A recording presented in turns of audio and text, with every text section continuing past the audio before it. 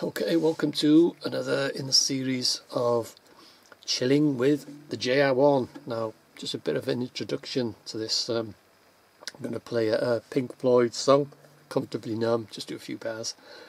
And as you will know, Pink Floyd, and the Eagles as well, if you play one of their songs and sing the lyrics, you'll be in trouble. And I think Pink Floyd and the Eagles, I think they own chords as well. They own copyrights to chords, or they think they do anyway. Anyway, so I'm going to have to do the na na na. That's the way I get around it.